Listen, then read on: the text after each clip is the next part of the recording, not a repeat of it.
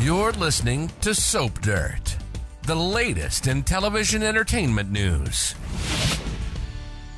Hey there, Days fans. Belinda from Soap Dirt here, and we've got wedding day chaos by the end of this week and heading into next week as there is gunplay at Maggie's nuptials with Konstantin. Instead of saying I do, someone needs to yell, watch out, because shots are fired. But who catches a bullet instead of the bride's bouquet? Well, let's talk about it. But first, please subscribe if you have not. Thank you so much for supporting our channel. So Maggie Horton has figured out that Greek bad guy who put the con in Konstantin has been lying to her. She knows her groom wants Victor Kiriakis' fortune and is willing to marry and kill her to get it. Maggie didn't want to believe it, but John Black and Marlena Evans proved it to her. Remember, Khan thought he still had the power over John Black with that pawn card that he was so awful to Thomas DeMera to get back because he knew that was his key to controlling John.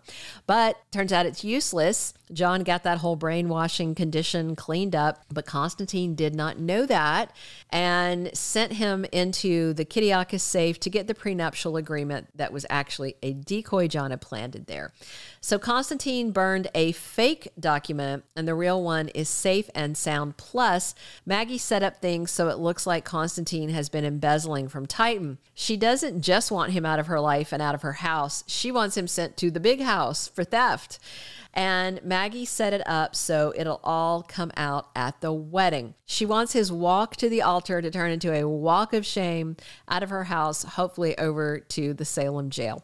So here's what we know and what we're wondering. We know there are shots fired at the wedding and someone is shot at the wedding, but we don't yet know who. We've got some ideas and we want to discuss what would be the soapiest outcome of this shooting. Who's the one to catch some lead and get carted off to University Hospital? So we do know Maggie doesn't actually get hitched to Konstantin. Looks like she may drop some truth bombs, you know, when they get to the part, does anyone here know why these two should not be wed? Speak now or forever hold your peace. And Maggie is not holding back anymore. Instead of wedding cake, they should be serving humble pie and make sure Khan gets a huge slice on his way out the door, hopefully arrested and then deported back to Greece. Maggie postponed the wedding until the day that Konstantin's visa expires, so he has absolutely no wiggle room, no way to escape his fate.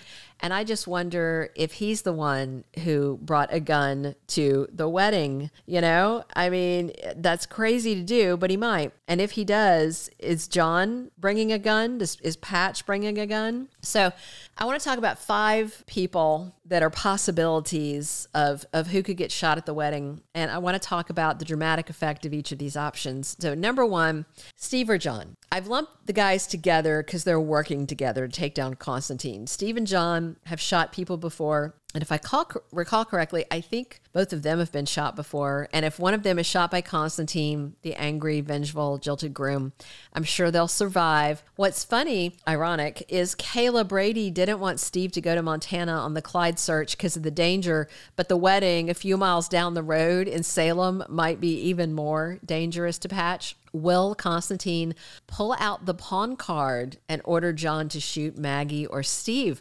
I mean, that would be soapy, and I can see Khan pulling a piece at his own wedding and waving it around. But even if John or Steve are shot, they'll live. Got no doubts about that. The second person I want to talk about, Sarah Horton. Sarah would be a very soapy and dramatic option as the shooting victim. Of course, Sarah's going to be there. Her mom's getting married. And oddly enough, Sarah's pretty soft about Konstantin. She buys a lot of the BS that he is selling. Then again, you know, Xander thoroughly snowed her in the past, so her gullibility is not such a surprise. But I can see Sarah throwing herself in front of her mother to protect her from this villain and getting shot. Or Konstantin could take Sarah hostage and use her as a human shield to get away, and then he shoots her. All right, the next person I want to talk about, Xander Cook. In the same vein as Sarah jumping in front of her mother to protect her, I could totally see Xander jumping in front of Sarah or her mother, or both, to protect them. He's a big guy, and he wouldn't be scared to face down a gun to protect either of the Horton women that he loves so much. I can confidently say that Xander Cook would be 100% willing to take a bullet for either of them. And he hates Konstantin, doesn't trust him, hates the idea that Maggie is marrying him. So Xander may be on high alert at the wedding, looking for any opportunity to end this farce.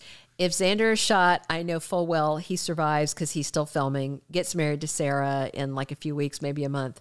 It would be nice to see Xander play hero, but I have more satisfying shooting targets to talk about. Number 4, of course, Maggie Horton may be at risk. After all, Konstantin's plan was to marry and kill her. Maybe he decides if he can't do the marry part, he's just going to go ahead with the kill part, even though the marriage didn't work out.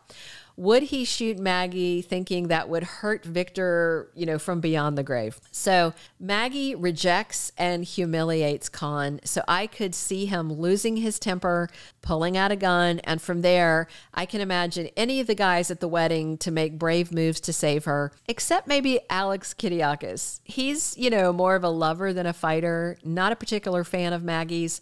I do not think he would take a bullet for her. Now, Ben Weston might have done it, but Rob Wilson's Playboy alter ego Alex, I don't think so. But even if Maggie is shot, I'm certain she will also survive. All right, number 5.